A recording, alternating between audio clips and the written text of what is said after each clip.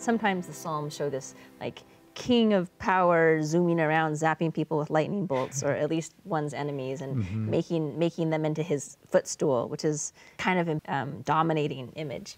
I love these other contrasting images of tender mercy, which we have in Psalms as well, and then also in the Book of Mormon, where you know, a tender mercy is something that's intimate, it's something that's kind and considerate, and that's who our heavenly parents are too.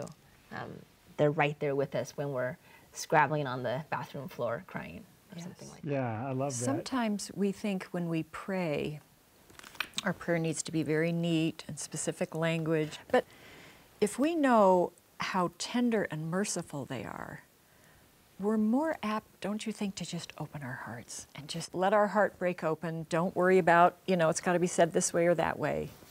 We just open our heart to the Lord.